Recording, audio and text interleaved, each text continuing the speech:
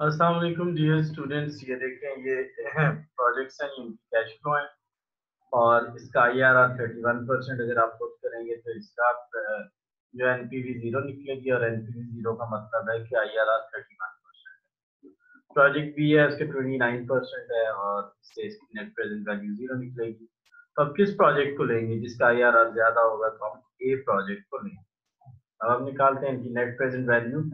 12% required rate of return डाल के ये हमने प्रेजेंट वैल्यू फैक्टर निकाला, कैश फ्लो निकाली और ये हमने प्रेजेंट वैल्यू निकाला। इसी तरह बी प्रोजेक्ट की, तो अब प्रोजेक्ट किसकी बी की ज्यादा है, तो अब बी की अगर प्रेजेंट वैल्यू ज्यादा है तो हम किस प्रोजेक्ट को लेंगे, बी को। नेक्स्ट, अगर ये दोनों मतलब IRR और NPV कॉन्फ्लिक्ट आ रहा हो तो कौन से फैक्टर को लेंगे? सादी सी बात है, नेट प्रेजेंट वैल्यू फैक्टर को लेते हैं।